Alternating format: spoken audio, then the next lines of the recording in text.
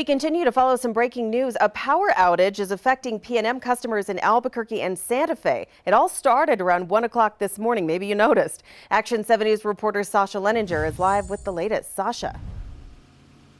Marissa, around 1 o'clock, we all heard, some weird alarms go off in our homes, and then all of our lights kind of flicker. That's because of this outage at P&M. We were told several street lights are out. We're here in the Northeast Heights near Paseo in Wyoming. These lights are now back on this morning.